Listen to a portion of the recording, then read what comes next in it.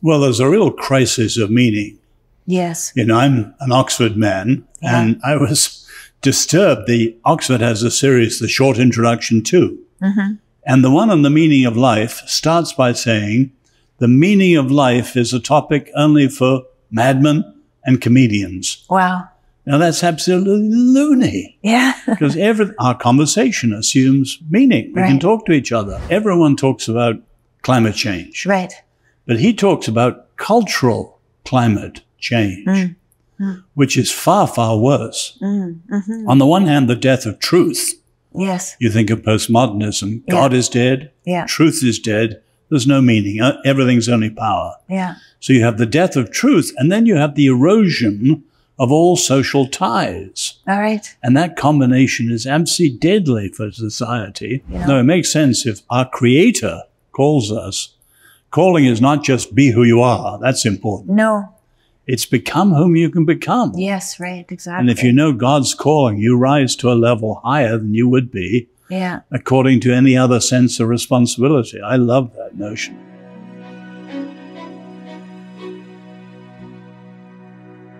Hello, Oz. Welcome to my podcast. Thanks for having me.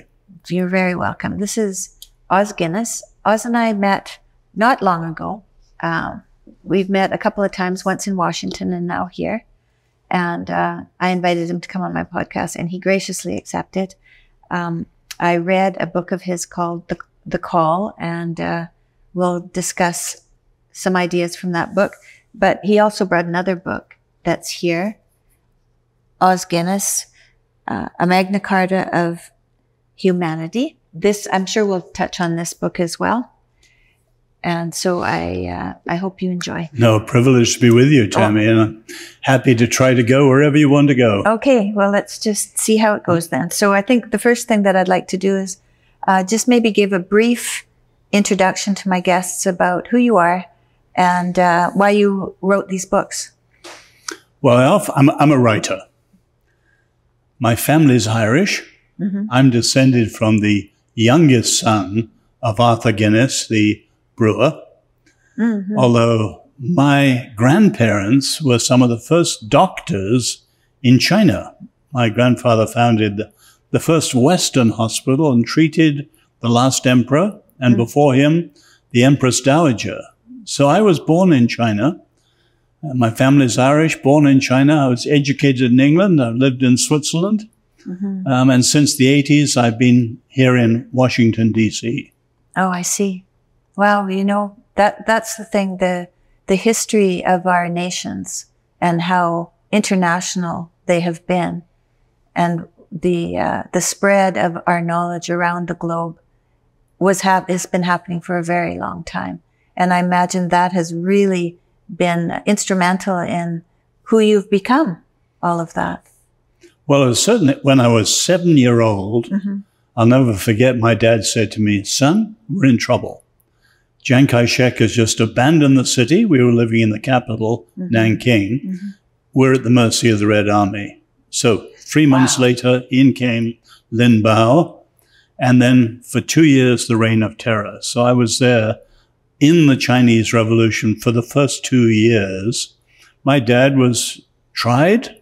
It all fell apart because the witnesses, it was concocted and they didn't agree. Eventually, my parents were allowed to send me back to England. But I experienced the first 2 years of the Chinese Revolution. What was that like for your mother? Well, my parents, they experienced war. The Japanese invasion killed 17 million. To stop the Japanese army, the nationalists flooded the Yellow River where we were living. And overnight, 900,000 were killed. They didn't warn their people. Wow. Just wiped them out. Wow. We were then in a famine covered by Teddy White of Time, in which 5 million died in 3 months, including my 2 brothers.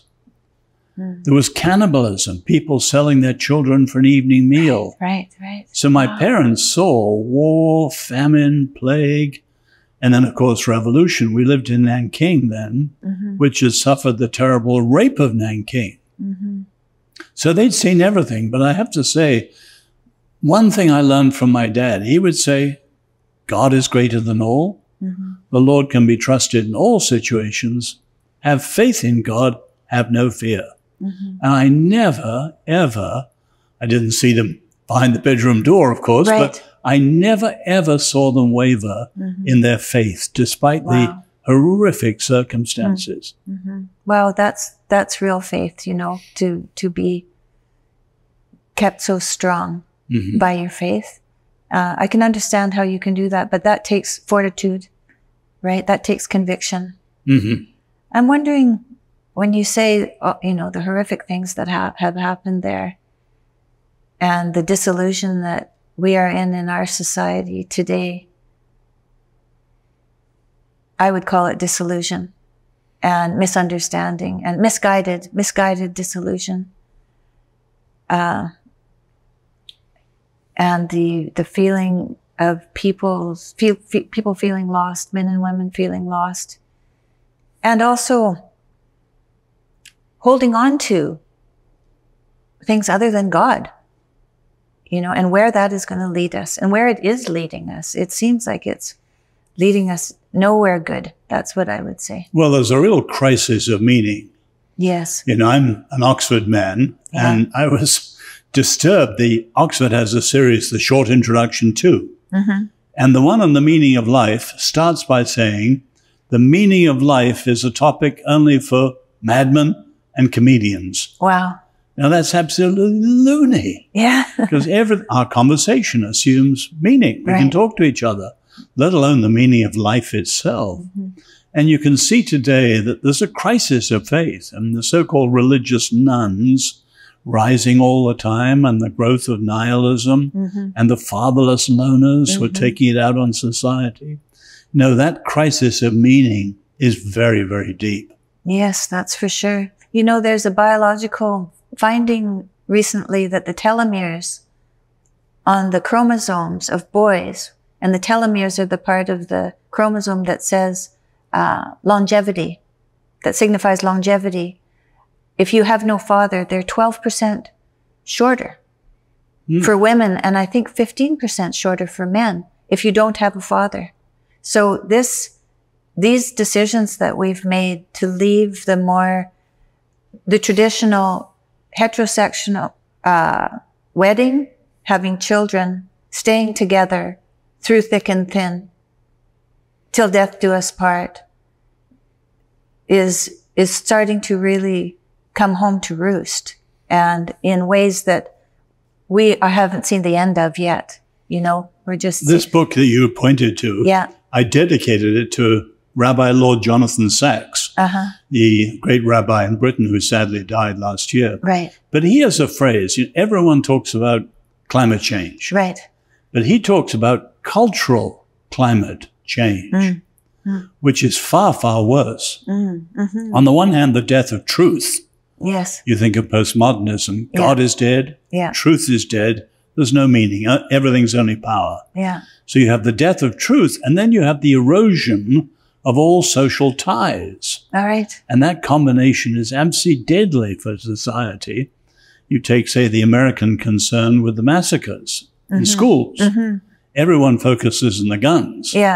But the really common factor is the fatherless loner. There you go. And so on. And you can see they're wreaking their revenge on society and their families and the schools and so on. But Americans are not looking at the cultural climate change, which is far more deadly than climate change. You know, when you look back at South Africa and apartheid, and I just interviewed a man named Mark Mathabane who grew up in South Africa. He wrote a book called The Kafir Boy.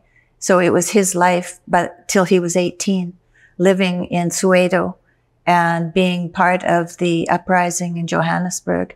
And I interviewed him, and he told me that the government was looking to destroy the families, so to separate the families. That way, the large population of native people there wouldn't be able to uprise against the ruling class, you know. So they knew.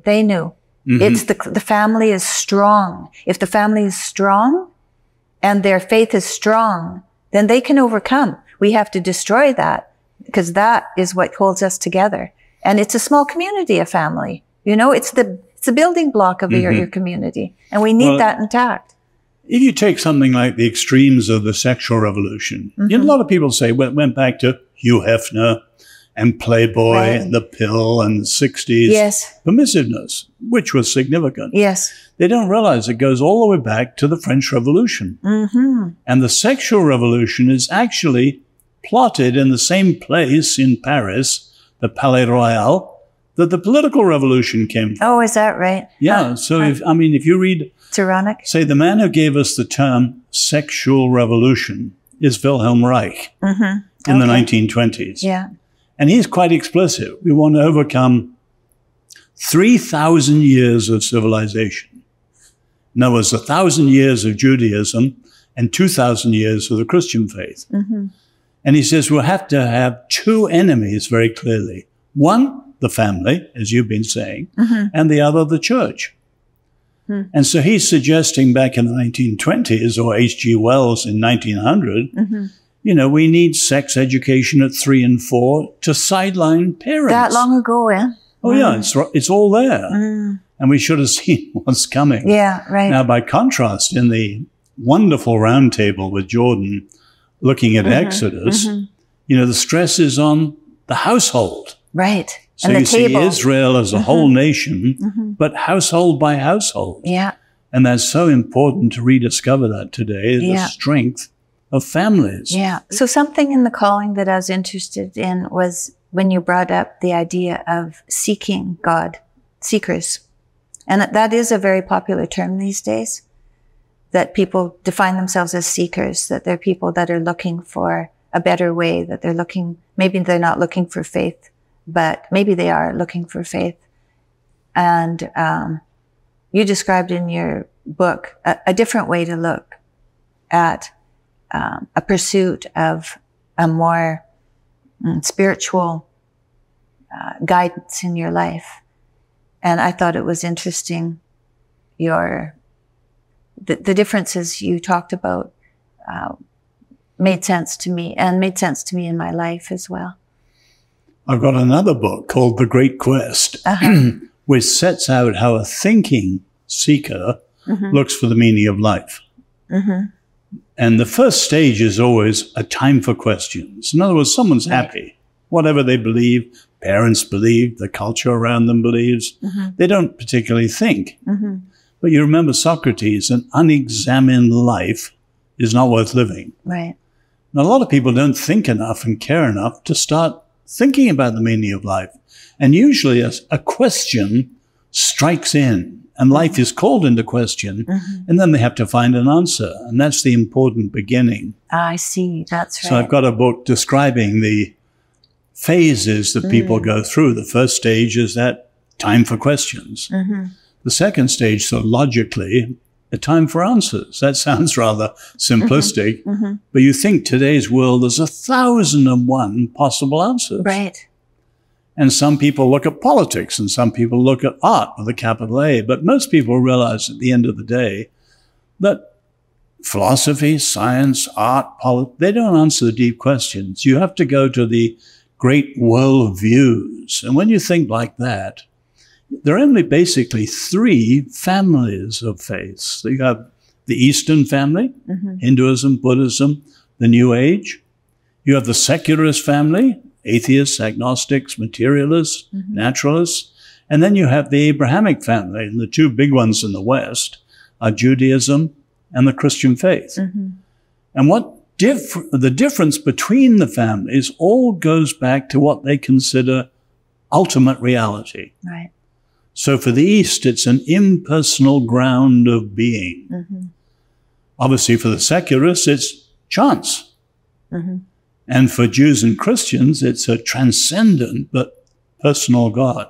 And the answers flow out very differently, depending which of the families of faith you're looking into. Right. I turned to yoga. My godmother introduced me to yoga when I was 13 years old. And I had been going to a United Church up till that point, and stopped going to church, continued to do yoga, and continued to do yoga every day I did Hatha yoga. I studied Iyengar, which is a yogi who really was good at bringing the yoga teachings to the West. He formulated it in courses, and you had daily practices. And so it was something I could do on my own. And it sustained me for a long time and through many years, and really gave me a feeling of direction. I could direct my intention in the day through meditation. And so I had a good practice of meditation. But when it really came to me hitting a personal low in my life, I had to, it wasn't like I had to turn back to my Christianity, but it seemed like that is what came to me. It came to me and said, here I am again, at your service. Well, there is a huge difference. You know, I said to you, I was born in China. Yes. So I knew Buddhism. Right. And I was never really attracted to that. In my 20s, I went out, the Beatles went to the Maharishi Mahesh Yogi. Yes. I went out to the Shivananda ashram in Rishikesh.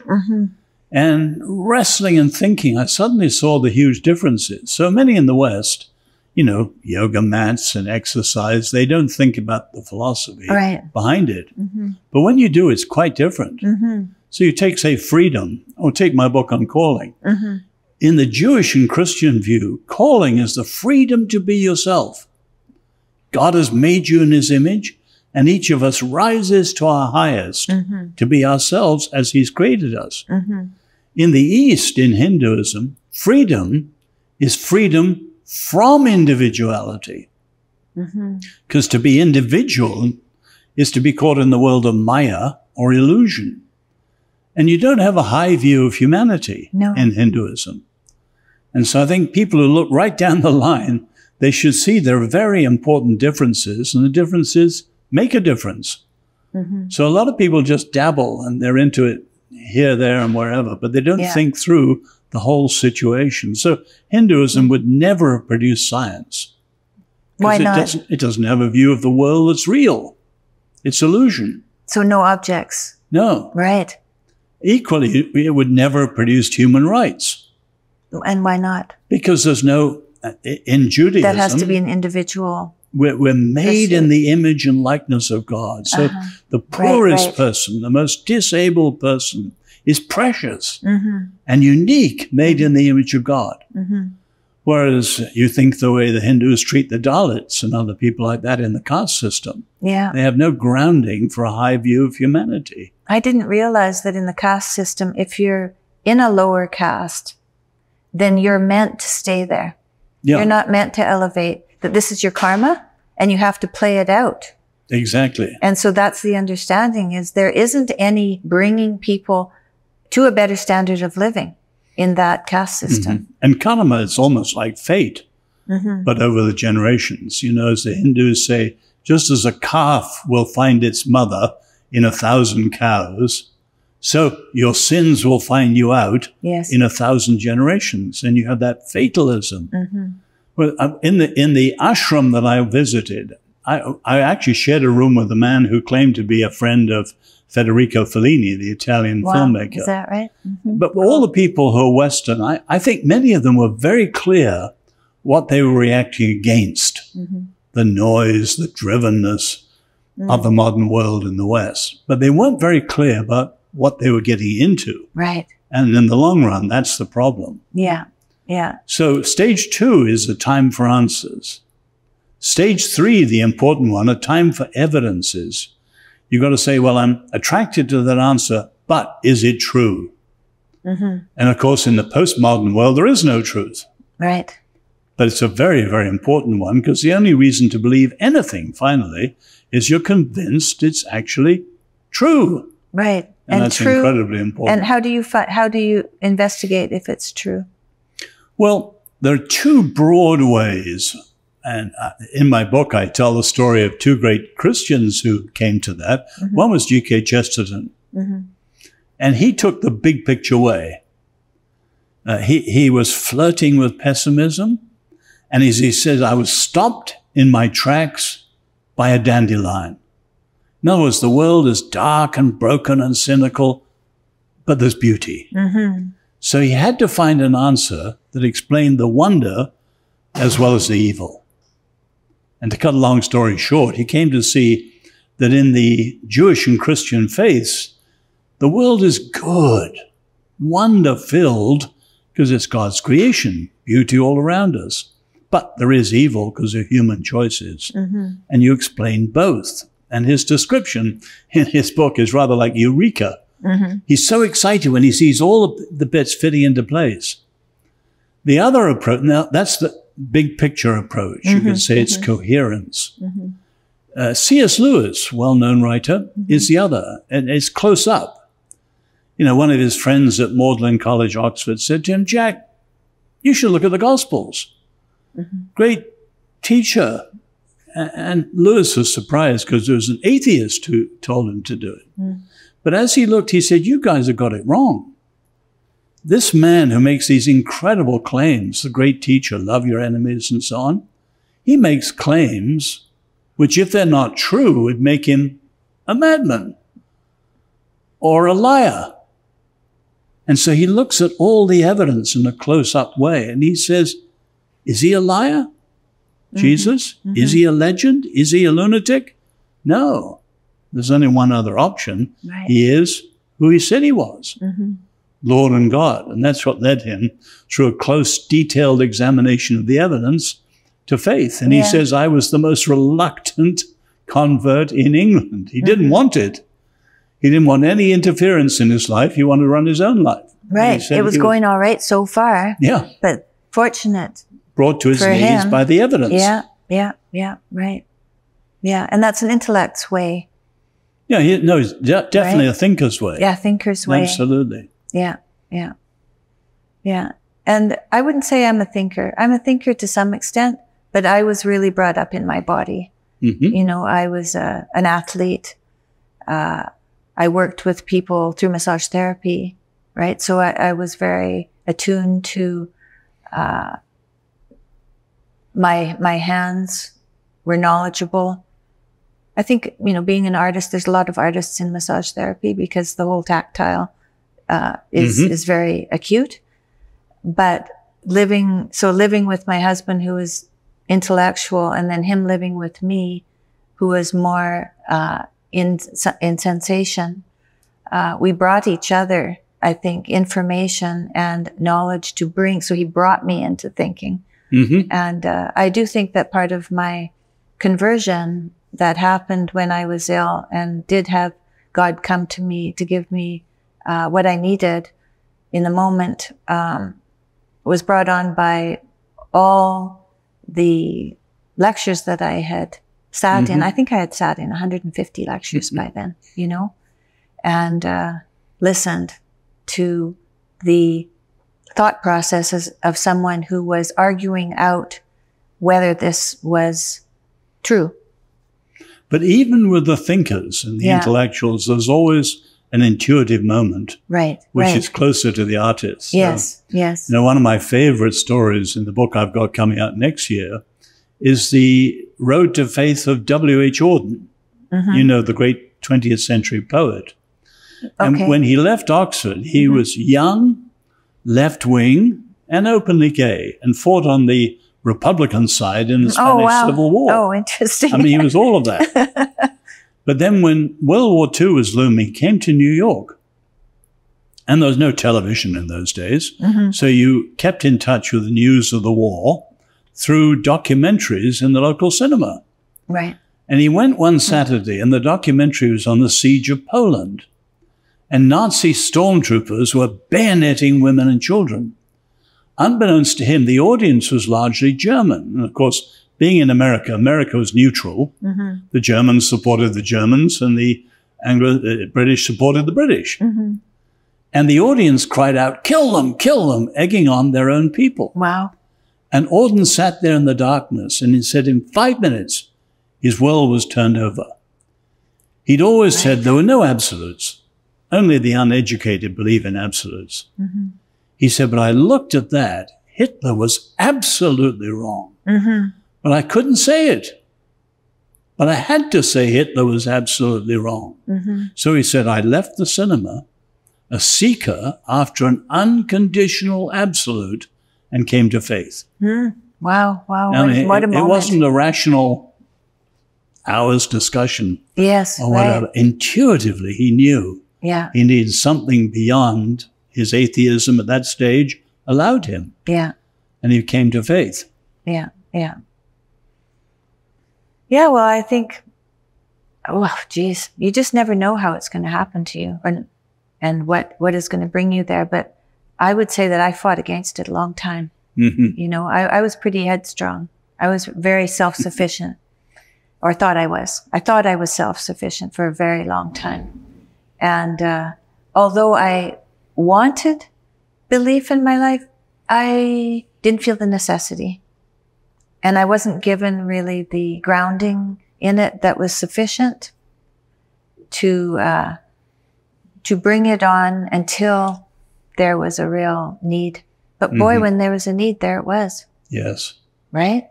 You know, my book, The Great Quest, is on the journey to faith. But the call is on the journey of faith. Yes. Because obviously once we come to faith, then the rest of our life is lived out as a great venture. Yeah. And that's why I like this book, I think, is because I've come to faith. And so every chapter, as you said, is a daily reflection, you know, and I read it kind of fast because I wanted to talk to you and I wanted to have read something. So I read it kind of fast. So I had a moment this week.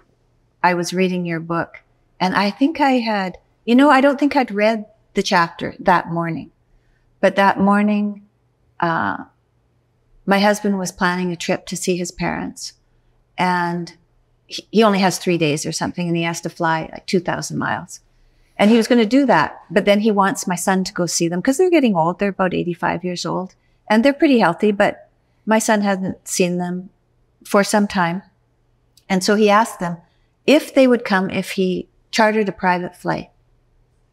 And I thought, I just went to see my father. He's 91, dying. And I took a public flight and the airlines are so terrible that through customs, I missed my flight and had to get up at 4 o'clock in the morning the next morning again to get the rest of my flight. I said, you know, I said to myself, why can't I have a private flight? You know, and felt this envy. And then I thought, and then I read this chapter on envy and you talked about desire, that if you're not aware of what you desire, it can turn into envy. And I thought, you know what it is actually? It's that I want to be with my grandchildren. And my desire to be with my grandchildren is so strong that being with Jordan on these tours is quite a challenge for me because I'd rather be home with my grandchildren. And he was going to take his grandchildren up north in this plane. And I had already committed to doing something else that I needed to do. But really, I could delegate that. You know, I could delegate that. And in my conversation with Jordan, he said, well, you could come. And I thought, oh yeah, I could come. And in fact, that is my problem, is I had a desire that I wasn't allowing myself to contain. I wasn't allowing to express that desire and take it and love it, you know? Well, envy is an incredibly subtle one for us all. It's subtle, yeah. For everyone. But if you think, particularly in North America, on the one hand, consumerism. So behind consumerism is what they call mimesis. Okay. That people desire, not just desire, that's obvious, but they desire what others desire. Right. So we're taught to think of what others desire. Yeah. We want what they have, and so on. So the whole of consumerism is in a way built on that. Or you think even worse of the radical left and the whole notion of cultural Marxism. Oh, right. You identify oppressors and victims and you appeal to resentment. Yes. And it's just envy in a very ugly political form. And it's absolutely poisonous. Yes, it's so poisonous. And you can see how that's running through American society and other countries in the West too. So envy is an extraordinarily important thing to wrestle with and deal with in our own lives. Yeah. And resentment. And the resentment is also misplaced desire, right? It's unfulfilled desire. Resentment, it's that someone has denied themselves what they need. And so then, it just sits inside you and causes terrible. And it's a form of victim playing where we lose the sense of responsibility. Yeah. You know, one of the glories of calling, you know, Jordan says a lot about responsibility. Yes. But the big question is, all right, responsibility responding to what? Yes. Right. To society? To my own sense of what I should be? No, the highest responsibility is responding to God's call. Yes, your inner desire. What is calling you? That's what the desire, that's the only desire that is going to be fulfilling and take you to a place of peace and serenity, you know? No, it makes sense if our Creator calls us. Calling is not just be who you are. That's important. No. It's become whom you can become. Yes, right, exactly. And if you know God's calling, you rise to a level higher than you would be. Yeah. According to any other sense of responsibility. I love that notion. I do. I love that notion too. And I love also, Jonathan Pajot taught me that the Garden of Eden is at the top. It's at the top. And as you wander away, because there's this oneness at the top, this single guidance at the top. As you wander away, the categories start to get muddled. Everything is clean and orderly at the top, and it gets disorderly and mixed up. And this is where you find the monsters and the gargoyles and the animals that are all mixed together and not pure anymore. So it's a disillusion of the categories as you get further and further away from God, which is, I think, what we're seeing. Or put in Western terms, the disorder comes out socially, politically, educationally. Yeah. You know, right across the board. And we're seeing the chaos. Yeah, and we're seeing it. I can't believe that we're seeing it. We're seeing it in education. We're seeing it in the home. Now we're seeing it in the body. I personally believe we're in what the historians call a civilizational moment. Right. In other words, every great civilization has an inspiration and a dynamic. And there's a point at which, in every case, they lose touch with what made them great. And clearly the West, the Christian and Jewish faiths made the West. And we've almost lost touch with them. But in a civilizational moment, you have three options. Either renewal, whatever originally inspired them, or replacement, or decline. And they've tried to replace. That's what, in the 18th century, secularism in the Enlightenment form tried to do. And more recently, you see cultural Marxism and other things like that, which are not only trying to replace the Christian faith, they're against the West altogether. Yes. And that's why they're so radical and disastrous. Yeah. I find, though, I don't know about Canada, here in America, Christians or conservatives, they don't think deep enough. Well, they've never had to. No, they haven't. They're just resting on their oars of prosperity. And well, so it was I live always in Virginia. a given. Yeah. And, you know, our wonderful new governor got in because of a huge uproar over critical race theory. Okay. But when that happened a couple of years ago, many people had no idea what it was. Right. And then they said, oh, yes, it goes back to the Harvard Law School in 1970. I said, don't you realize this goes back to Antonio Gramsci in the 1920s, which is a variant of Marxism. It's not classical Marxism. It's a form of cultural Marxism. But it's absolutely deadly to the American experiment and to the West as a whole. And yet it's sweeping many of our countries. Oh, yeah, no, Canada. And many people just, they don't know the roots of these things. And also, I went to visit my father, you know, and he's 91, and his girlfriend is 87. And I talked to them, and they're completely misguided by at least my dad's girlfriend is completely misguided by the news and telling her that climate change is of the utmost importance and that we have to limit, you know, our consumption. And, you know, that this is a disaster for everyone. And she's well read, actually. She's well read. But yet it's very hard to stay in touch because, you know, we've trusted our institutions. In Canada, we've trusted our institutions. We trusted our hospitals, our governments, our school systems, you know, our medical systems. We trusted them all. And now to believe that those things are all corrupt is such a huge leap for people that it's very, well, it's inconceivable for them to think that way. No, absolutely. But many of them, you know, a simple way of introducing people is the notion of the long march through the institutions. I don't know if you've heard of that. I have, yeah. I first came here to the U.S. in '68. Martin Luther King had been assassinated. Senator Kennedy was assassinated. Right. 100 American cities were ablaze, far more than 2020. And yet, the radicals knew they wouldn't win in the streets. So Herbert Marcuse and a German radical, Rudi Dutschke, called for a long march through the institutions. In other words, win over the colleges and universities slowly, the press and the media slowly, Hollywood and the entertainment industry slowly. Then you sweep round and win the whole culture. So here we are more than 50 years later. They've done it. Yeah, they've done it. So when I was a student, the danger was classical Marxism, the talk of the proletariat and the bourgeoisie and words like conscientization. They don't work. So through the Long March, everything now is woke. Yeah.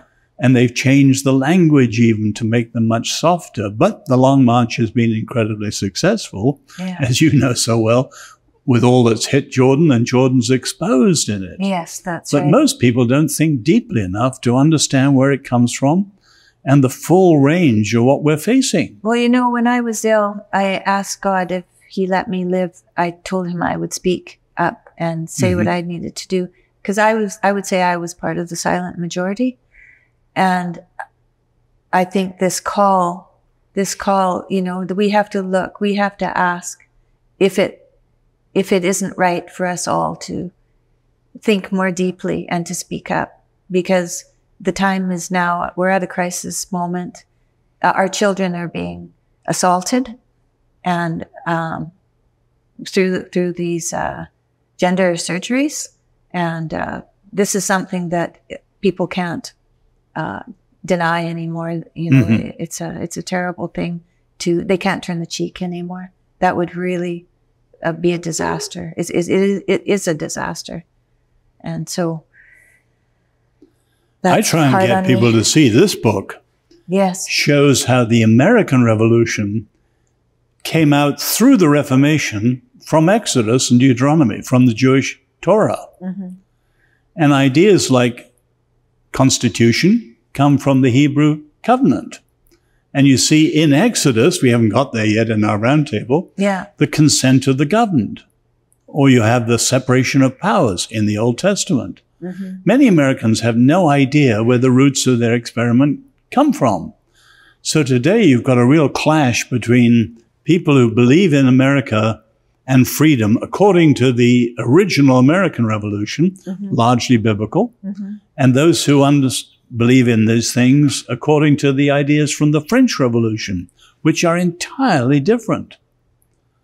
And they don't realize that. They will come out in very, very different places. And the French Revolution, that would be group-based.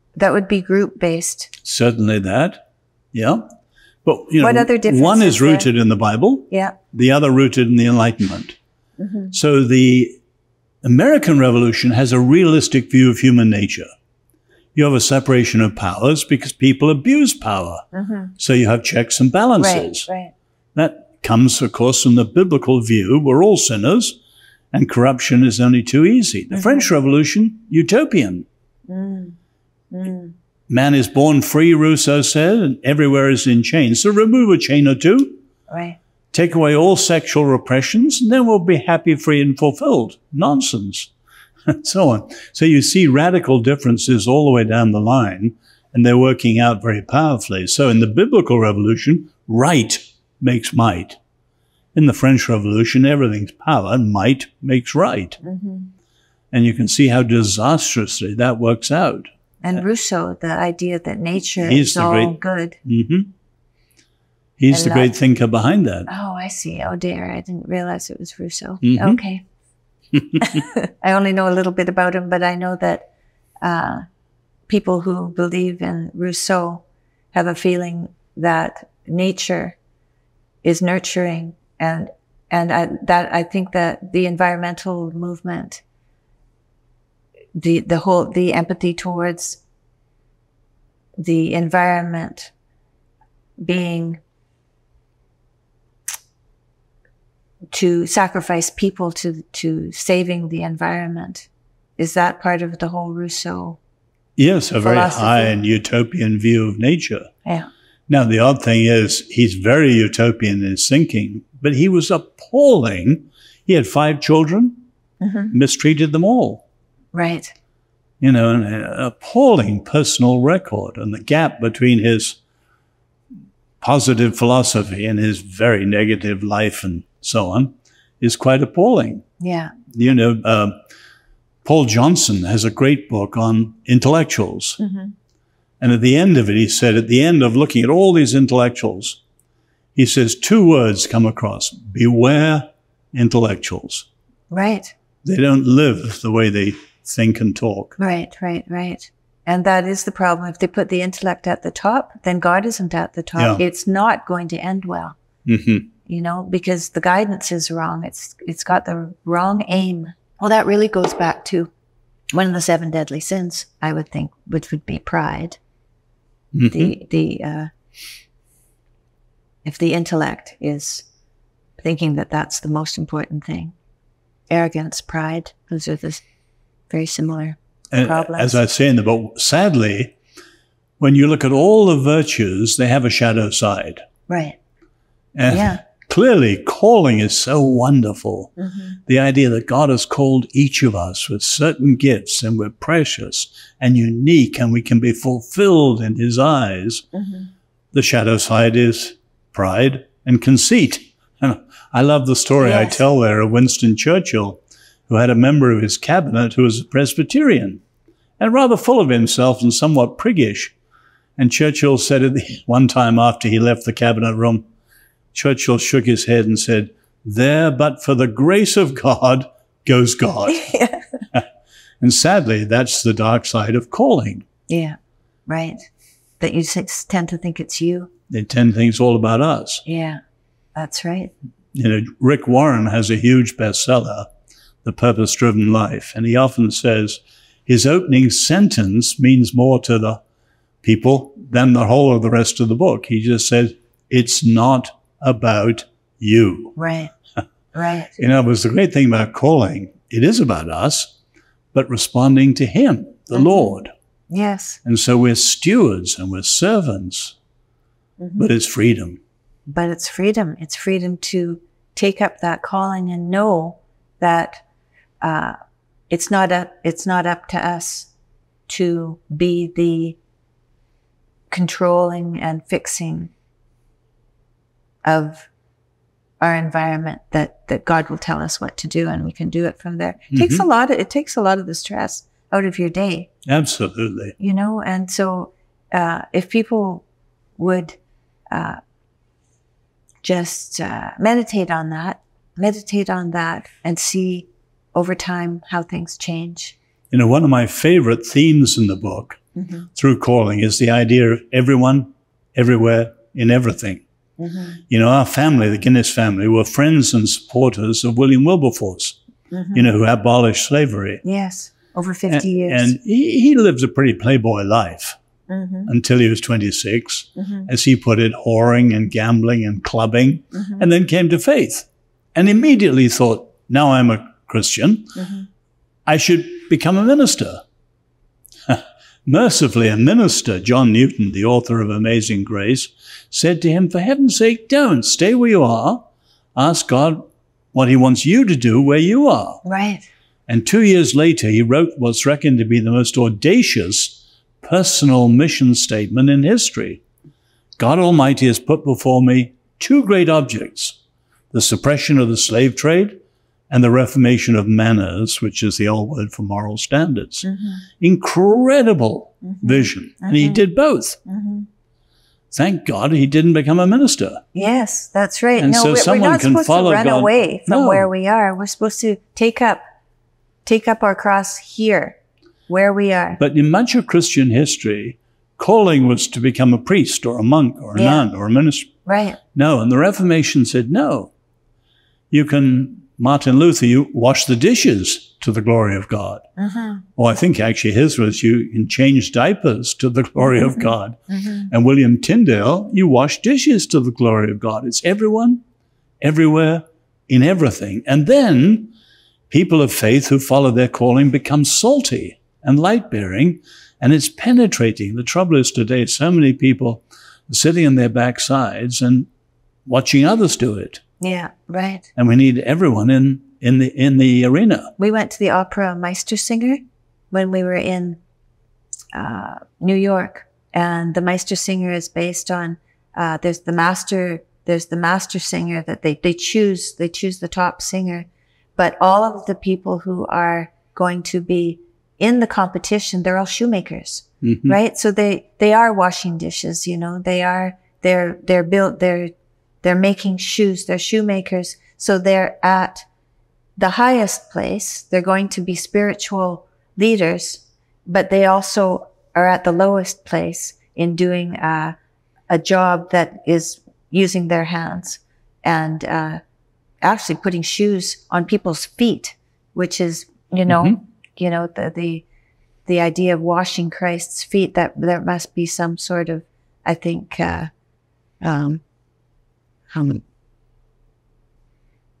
some association in the opera about that, but I just thought of that. But I think that that's probably true, that we have to be where we are to make a difference. The loftiness isn't going to work. But there's no higher, lower. There's no sacred, secular.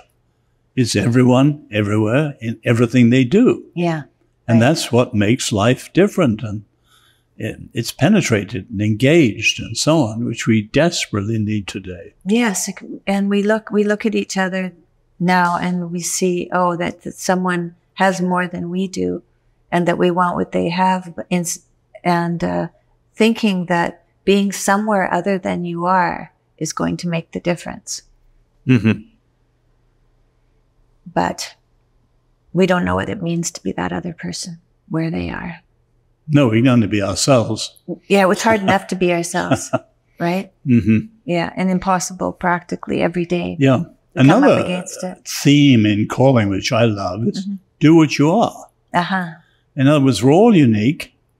Some people are good with their hands. Some people are good with their mouths. Some people are leaders.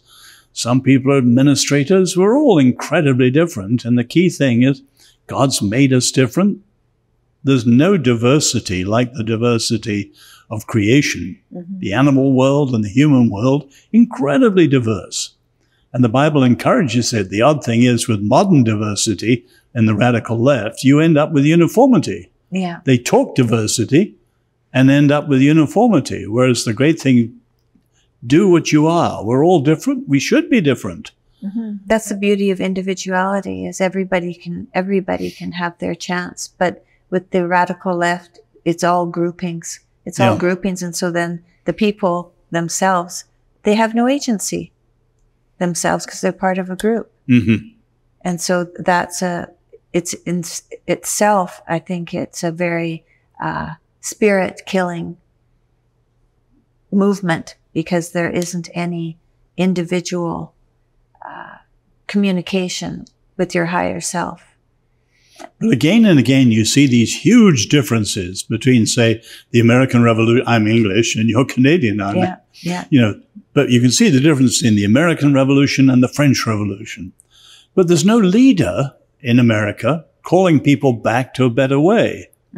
So you have the last time America was as divided as this was just before the Civil War. But you had a Lincoln, and he addressed the evil, slavery, and he called them to what he called the better angel of the American nature, with a great belief in the Declaration of Independence, and he called them back to what he termed a new birth of freedom. Now, you have a leader in Canada who hasn't a clue of any of that sort of stuff, and here There are wonderfully good people, but there's no one rising above the culture war fray and calling Americans back. And we need that. And we need today I say we need a new birth of freedom right across the West, America, Canada, Britain, Australia, New Zealand, and so on. Oh, yeah. Well, we traveled in Europe. We didn't travel in Western Europe so much recently, but we went to Romania, Albania, Hungary, Estonia, and the outlook there about this cultural revolution that's going on in the West, they are shaking their heads, you know, and terrified that it's coming their way, because it was only 1991 that communism fell there. Well, they know the alternative. Yeah, and they know. I was telling you, I was born. Only 30 years ago. I experienced the first reign of terror under Mao Zedong. Yeah, wow. Once you've seen that, you know, as I said, I was a 7-year-old there. When I was at Oxford, many years later as a graduate student, I was at All Souls College, which is the cream of the cream in England. And one of the people at dinner was the fellow Sir Isaiah Berlin, the great Jewish philosopher. And as we were talking, it turned out he was a 7-year-old in the Russian Revolution. And I was a 7-year-old in the Chinese Revolution. And we compared notes, and as it were, thank the Lord that the West of that day stood against totalitarianism, Hitler or whatever. Right. He would never have believed the inroads of cultural Marxism that you have here in America or in Western Europe. Yes. So the irony is Eastern Europe is more like the Old West. Yes. Whereas the Western Europe is anti-West in the old sense. Yeah, yeah, yeah. And that's quite extraordinary. But again, we need leaders to articulate it and call people to see what's happening, to make the choices and to come back to a better way. It's more free and more just and more human. Yeah. Well, we also need the people to vote. Well, that's true. The right way. Yeah, but you know, I was at a dinner in Washington, D.C. a couple of months ago. Good people. Yeah. And it was a very interesting dinner. But I said to my wife when I got home, it was all trench warfare. Right. They're doing this, we've got to fight this. They've done... Nobody with a vision. You know, the English word strategic or strategy comes from the Greek word for a general. Oh, okay. And strategic thinking is someone that sees the whole battlefield. That's what Lincoln did. That's what Churchill was like, a sort of panoramic view, what Yeats calls a hawk's eye view. Yeah, so if we're going to pray, we can pray for that. Absolutely. Right? Absolutely. Yeah, and so everybody who's listening, we can pray for that. We need a visionary, we need a strategic leader to bring us back to a place where our values are in order again with what is based in our Judeo-Christian heritage. Because can I share a prayer, Tammy? Absolutely. Let's do that. No, I don't mean pray now. I'll tell you a story that's behind a prayer my wife and I pray every day. You know, just before World War II, there was a young Cambridge don who was an atheist called Derek Prince. And he was seconded to North Africa. And he took with him a number of classics he was going to read so that he could teach them when he came back to Cambridge after the war, he hoped. And one of them he took was the Bible. And in reading the Bible, he came to faith in Jesus. Of course, no church, no chaplain, nothing. And the British Army had retreated, or was in a retreat, 700, the longest retreat in British history, a scandal. The army was demoralized. The officers had more water for their horses and their gin and tonics than the men had to drink. It was terrible. Churchill fired the general, sent out another man who died en route. So Churchill had to send out a third man, young and untested. But back at the beginning of the retreat, Derek, this new Christian, he said, Lord, how do you want me to pray? And the Lord said to him, pray this prayer every day. Lord, set over us a leader such that it will be for your glory to give the victory through him. And he prayed that every day. And they were pressed all the way back to Alexandria. the big battle, and they were holding off against the Suez Canal and from the Nazis getting Jerusalem. And, you know, the Nazis had 1 million Jews in North Africa identified to go the way of the final solution. Right. And the new general happened to be the son of a Christian leader back in Britain. And he got the army together and he said, let us pray to the Lord of the armies, which is the Lord of hosts in the Old Testament language. And when Jerrick Prince was listening on his transistor, he wasn't there, the Lord said to him, this is your man. Prayed for him every day.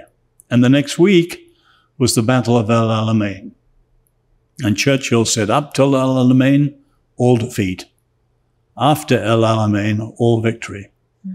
And we loved it. So my wife and I, living in Washington, we prayed, Lord, we turned it into the plural because there are good women as well as men. Yeah. Lord, set over us leaders such that it will be for your glory to give the victory through them today. That's a good place to wrap it up, I think, with that prayer. Well, thank you. Thank you very much. What a pleasure to be with you. Oh, well, it's my pleasure indeed. Thanks.